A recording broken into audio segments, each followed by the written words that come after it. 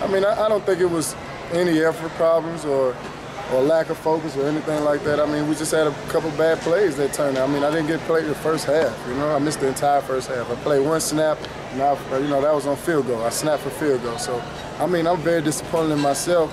I was very, excited about this game, and then, I come out, I'm having back spasms, I can't run. So, I mean, I put the blame on myself, right? And to the fans, I apologize. But, I mean, it was nothing that I did wrong, just a bad turn for me.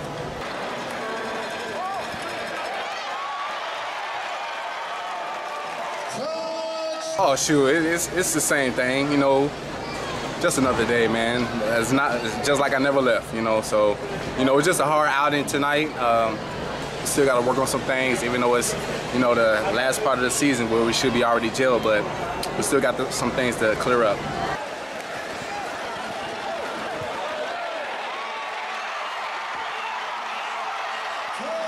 It felt good to get in the end zone, being a young guy, coming out, playing hard, my teammates pushing me all throughout practice, pushing me to help me get better, help me learn the game more, but, I'd rather have the win than have the touchdown, man. So, we just got to get it together. For myself, but for my team too. If we can start getting some more turnovers, it's going to boost our team ratio of winning, man, and, our chances of winning. So I'm just trying to come out and contribute as much as I can, man.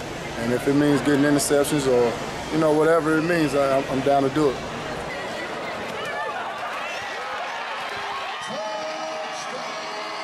He's a phenomenal player, strong, fast, big receiver. So, I'm surprised that he's in the Arena League. He should be in the NFL, in my opinion. Coach give me the opportunity to be, a bigger, stronger receiver. Tell me, go out there, let me see, you're in the weight room, you're a bigger receiver. We don't have really a running back because Rendrick's out.